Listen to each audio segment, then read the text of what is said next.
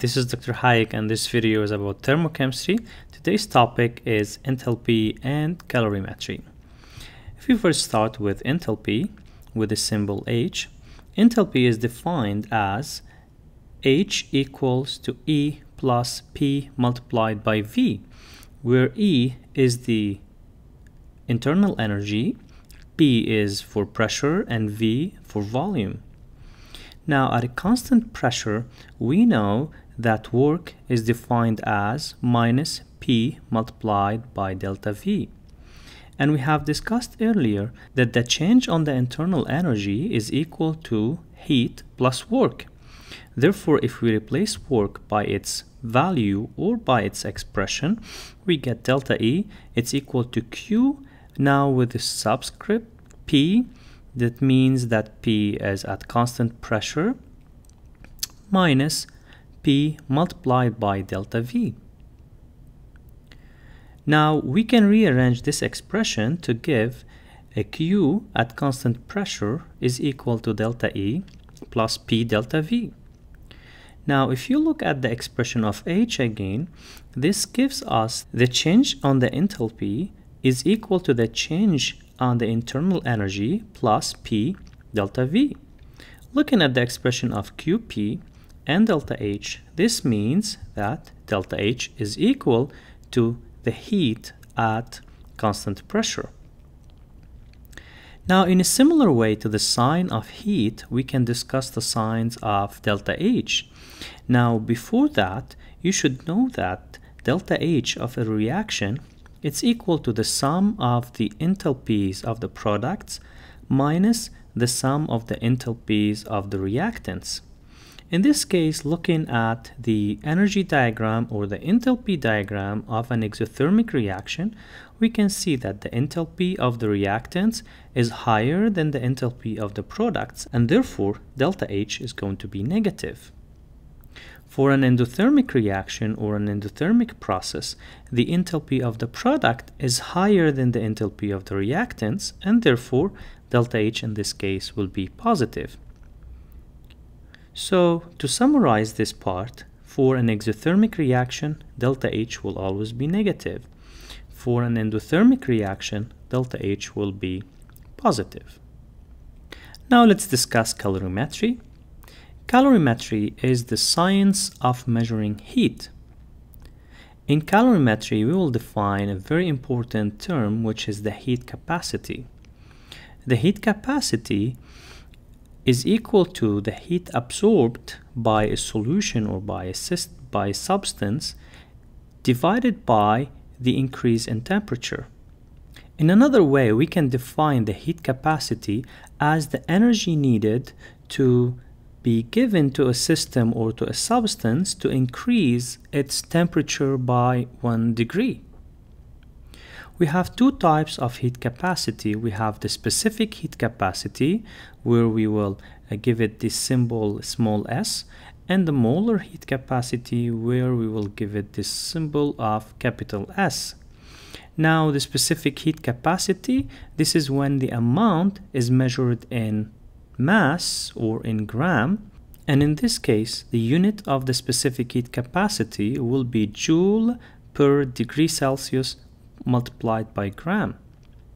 For molar heat capacity, this is when we measure the amount in mole, and therefore the unit of the molar heat capacity will be in joule per degree Celsius per mole. Now, of course, we can use other units such as Kelvin instead of degree Celsius or kilogram instead of gram. Now let's take a look on this table where we can see examples on specific heat capacities. So for water, liquid, the specific heat capacity is 4.18. For water solid, which means ice, the specific heat capacity is 2.03. For, let's take iron, it's 0.45.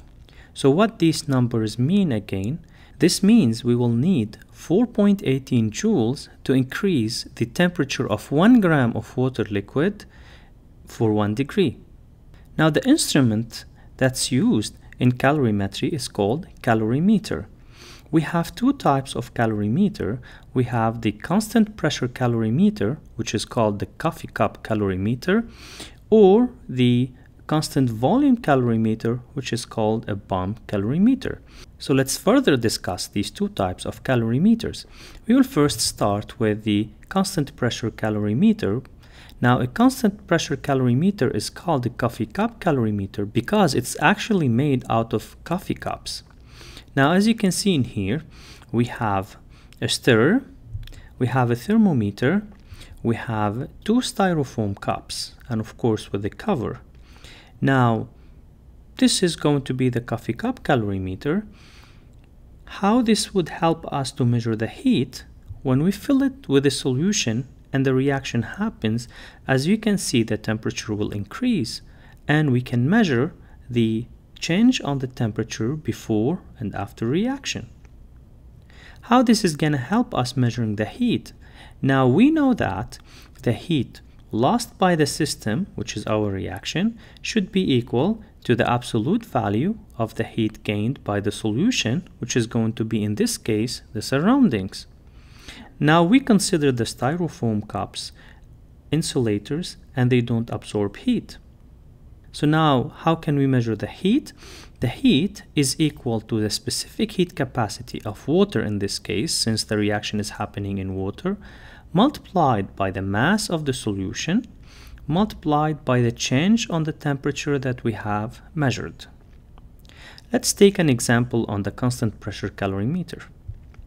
Assuming that we mix 50 milliliter of 1 molar HCl plus 50 milliliter of 1 molar sodium hydroxide. The initial temperature is 25 degrees. Since this reaction is exothermic, the temperature will increase to 31.9 degrees.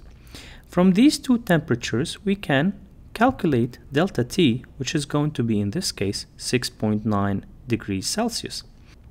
Now, these are aqueous solutions, so we will consider that our solution is mainly water.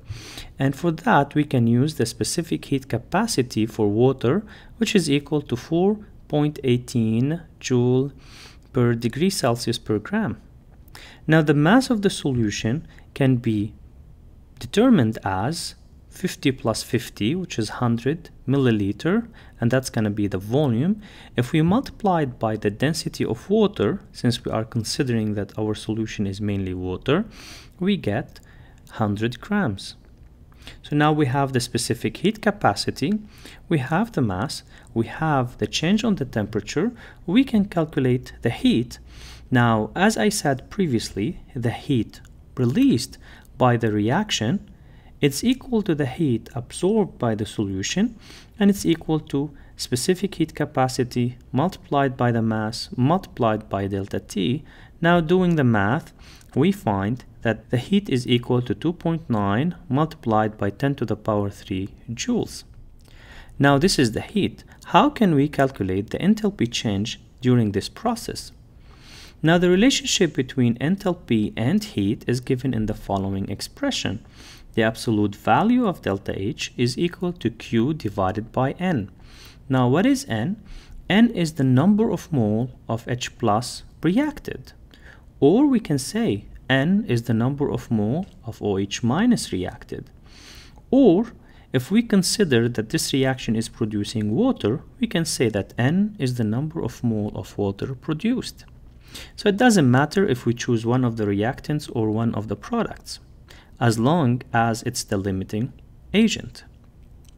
Now, how can we calculate the number of mole of H plus reacted? By multiplying the volume multiplied by the molarity, and that's going to give us 5.0 times 10 to the power minus 2 mole of H plus.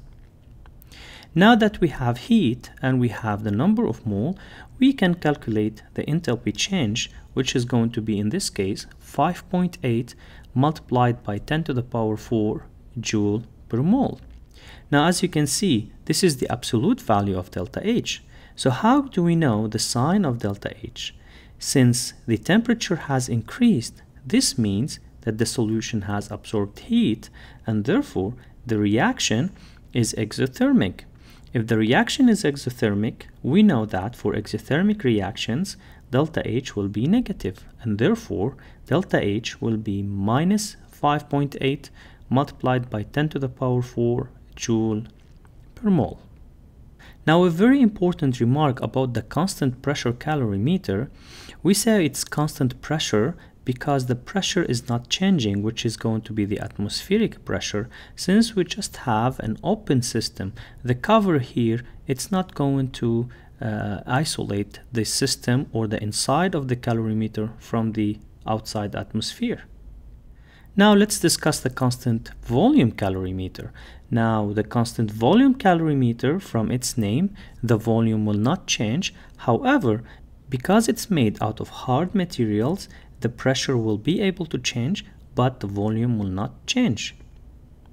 So now, as you can see, there's a major difference between a constant pressure calorimeter and a constant volume calorimeter in terms of structure or shape.